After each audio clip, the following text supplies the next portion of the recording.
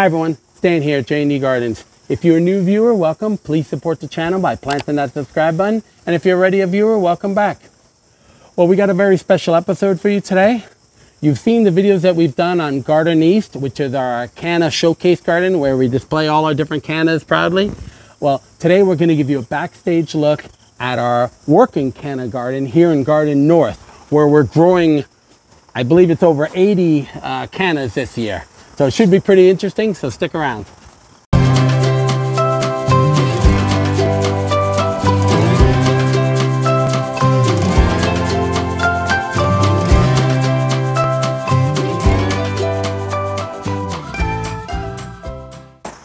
Welcome back. So if you're familiar with this channel, you know here at J&D we have a variety of different gardens. We have Garden East, which is our Canna showcase garden. We have Garden South, where we grow a variety of different potted plants. We have Garden West, where we like to grow our marigolds and seasonal plants. Plus it's a little getaway for Jackie and I. And then we have Garden North, which is generally our produce garden. We have our greenhouse over here, where we grow a ton of different tomatoes and kale and everything, protected in there from the critters. And last year we did a redesign of Garden North, and we turned it into a sunken garden so that we could level off the area and add a bunch of different planter beds. These planter beds are about 3 feet wide, 16 feet long, and it gives us a lot of space to grow.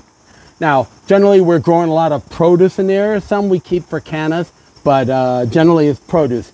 Well, we were doing a lot of traveling this summer. We were actually out of the country for over 2 weeks.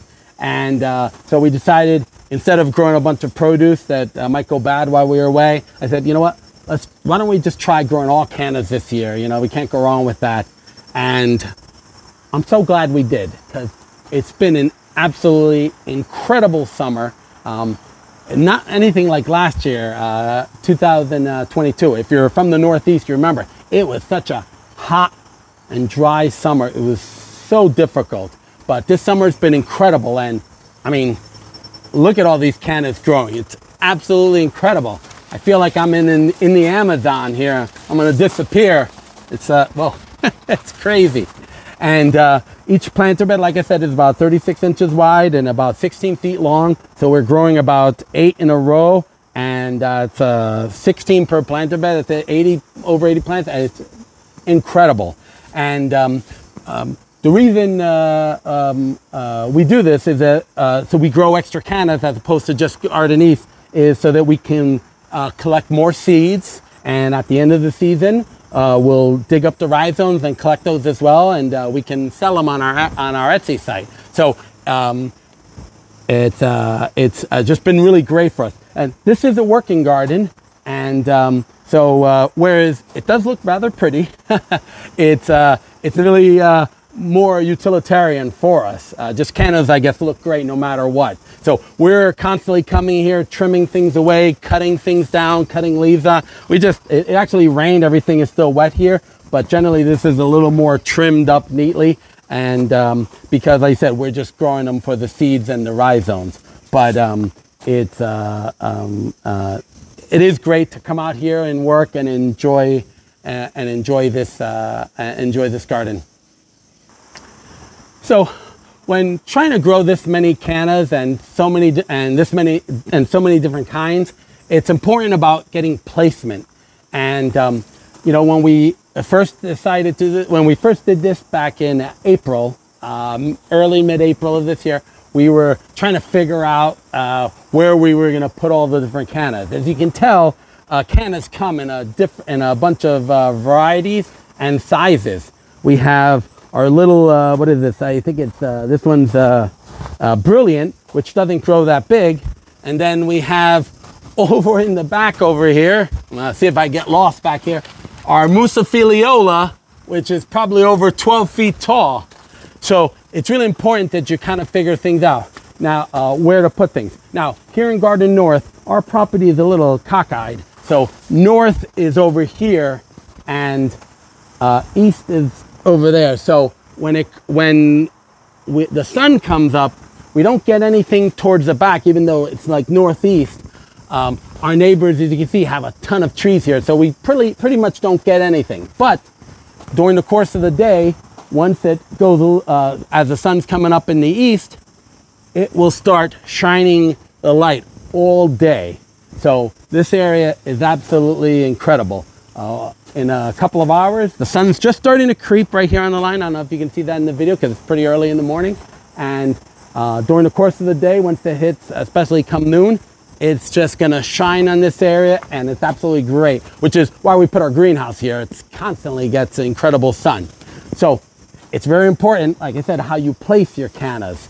And it's now I know cannas can grow, some that are supposed to be a certain size will grow taller one year than the other, but it's important to do the best as you can. And it was funny, when we were laying this back out in April, I think Jackie misunderstood what I was looking to do. So she kind of put all the canovas together, and she put all the different series together and put those in size order. But I was like, no. What I wanted to do is put all the short ones in the front and all the tall ones in the back, so that when the sun comes, one's not blocking off the other. So it was a lot of work for her, and she got a little perturbed with me, but that's okay. I think she appreciated it at the end, the way it all turned out.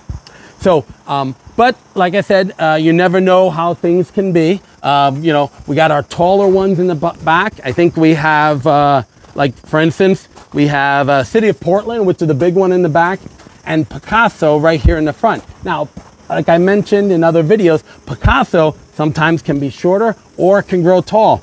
Right now, like I said, I'm about 6 feet tall, so with the planter bed, let me see, it's about 5 feet or so. And it's kind of blocking a little bit the rose, Canova rose, which can grow big as well, but it's fine, because for the most part of the year, the sun's so high up in the air, it kind of shines on everything, and it hasn't affected anything here. It's been incredible. And one of the great things that we figured out this year about growing so many cannas is that, as I've mentioned in other videos, pollinators love cannas, and it has done wonders to our tomato production this year. Absolute wonders.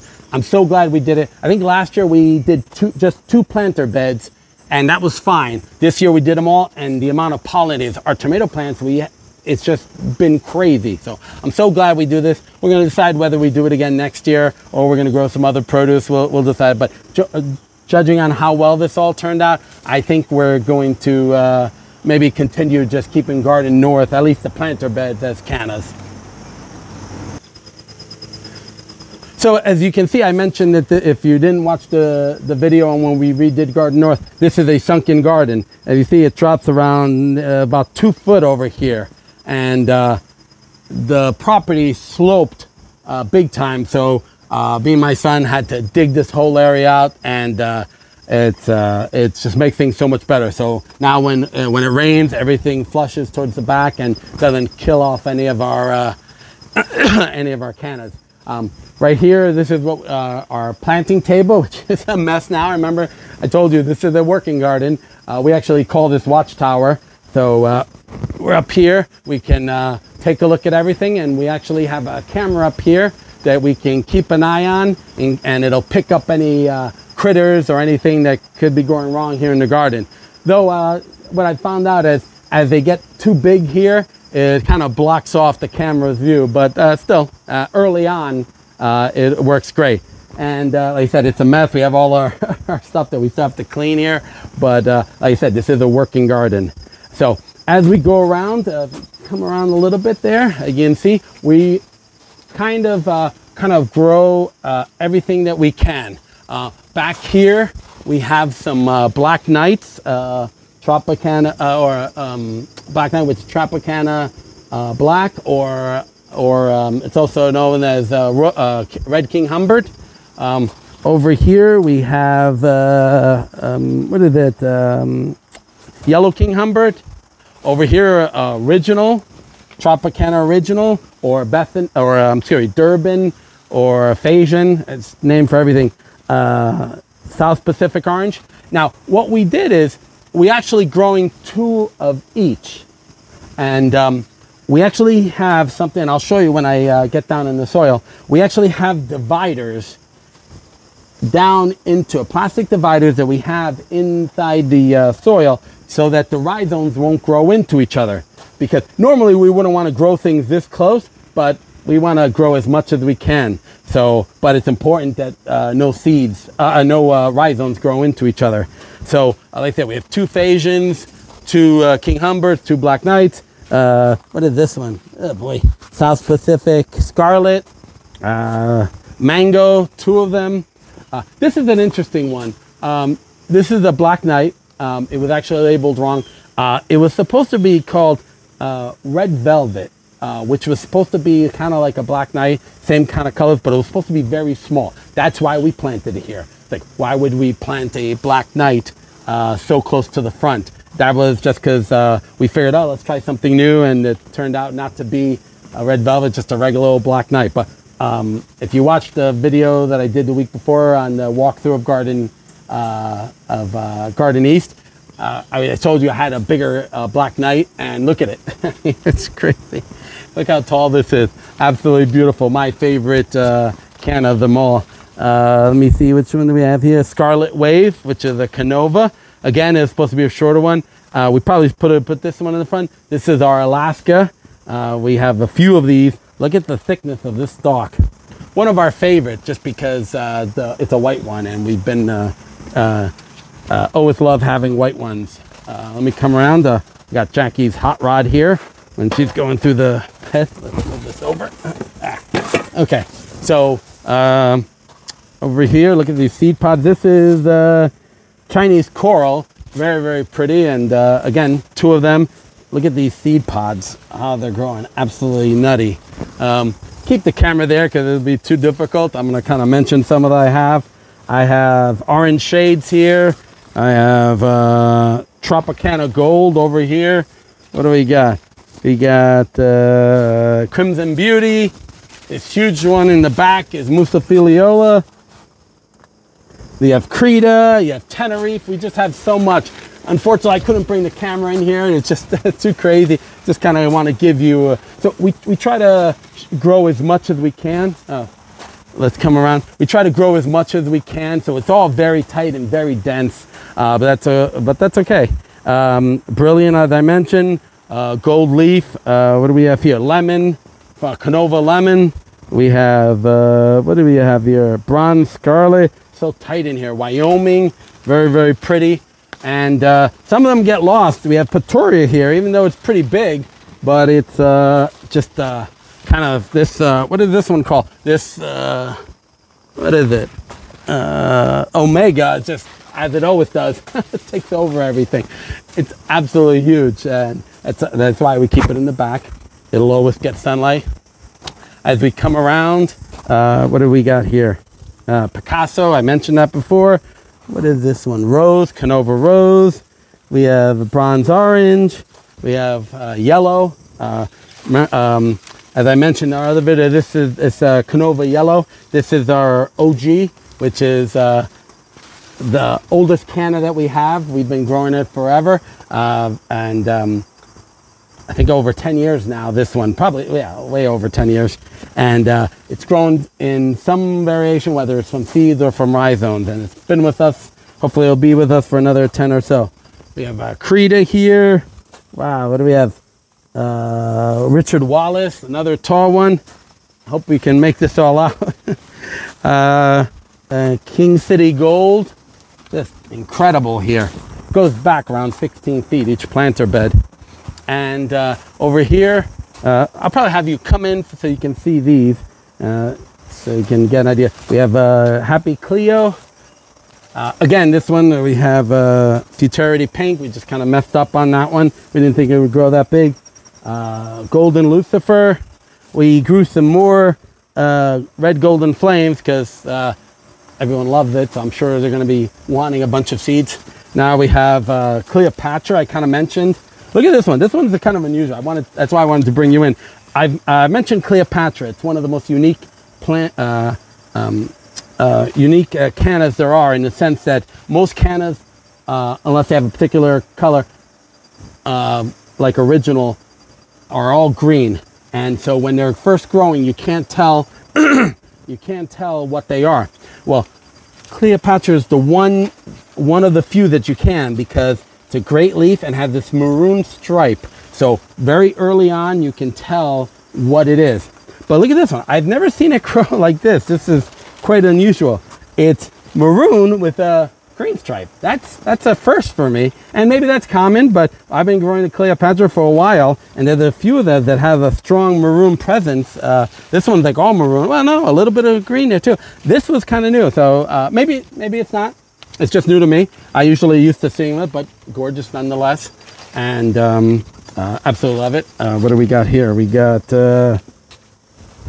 red shades, very nice. Tropicana original. You can come in close. I mean, might as well. People can get the feeling how claustrophobic it is in here.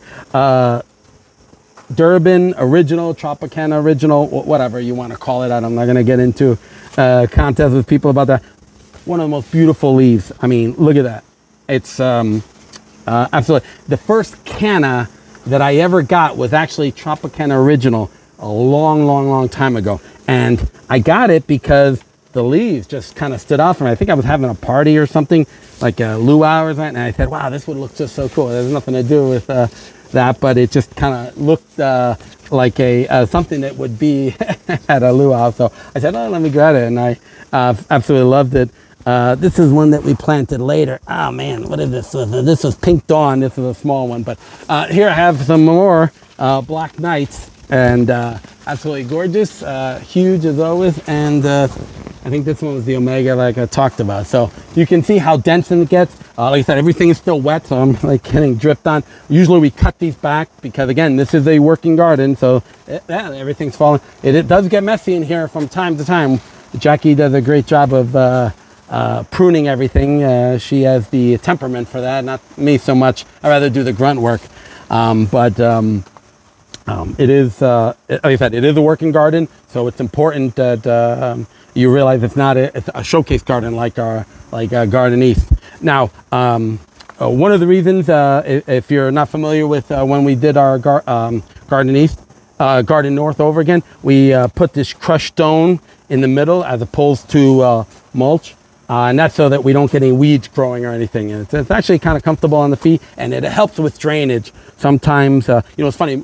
I mentioned we went away overseas this summer, and the day before we left, it rained, like biblical rain, and it flooded everything.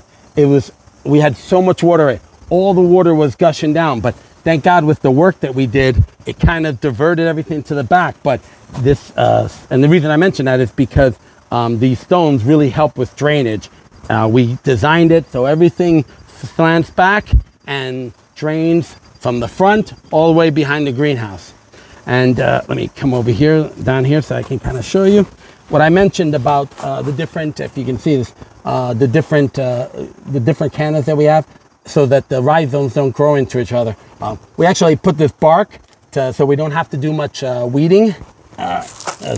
Once you cover up the surface, it helps stop weed growth. Let me see if I can kind of dig into here. Where is it? Okay, I should have had a sample of this, but if you can come in a little closer, I have this plastic divider, if you can make that out. I get these at Home Depot. And what I do, oh boy, I just broke that. And what if it's about 7 inches long, and I pound it into the ground, and then we kind of cover up. Now what this does is creates a barrier, so as the rhizomes grow, they won't grow into each other. It's really tight down here, but I hope you got that. Let me just cover this back up with bark. But I do that, so like I said, in between all of these plants, because usually it's 2 of each, I have them as 2 of each, so that they won't grow into each other. And if we have 2 different kinds, like on either side, then I'll put it in the middle. And so, like I said, it come, depending when the frost is, come late November, early December, once we cut these all down, we dig up all the rhizomes. Rhizomes are impossible to tell from each other, oh Lord. It's important that you be able to determine which ones are which, because I said you won't be able to determine them when you dig them up, so it's important that they're separated. one thing I forgot to mention, if you saw my video from last week, which is our Garden East Canna walkthrough, I mentioned one of my favorite this year was the Thai pink, and it really didn't come in. At that point, the blooms were spent, but here's an extra one that we have, two extra ones we have. And I said, I'm not a big pink person, but for some reason, it's just, I'm loving this one this year. The pink is beautiful, has some ruffles at the edge of it. It's absolutely gorgeous, nice and tall. Looks like it's going to be a great producer, but I mean, look at these petals. It just stands out to me. And it's funny because Chinese coral is right in front of it, which is pink as well, but I don't know, something about it's slightly different, but I just wanted to point that out to you. So I hope you enjoyed this backstage look at one of our working gardens here at J&D. Really gives you a sense of the kind of time and effort that Jackie and I like to put into our gardens, and shows you how much we actually really do love cannas. So I hope you enjoyed this video. I hope you learned something. If you have any questions on all things canna, please feel free to reach out to us. We'd absolutely love to hear from you. And be sure to hit like and subscribe and ring that bell. So from all of us here at J&D Gardens, from Garden North, I'm going to get back to work. So till next time, remember, yes, we canna.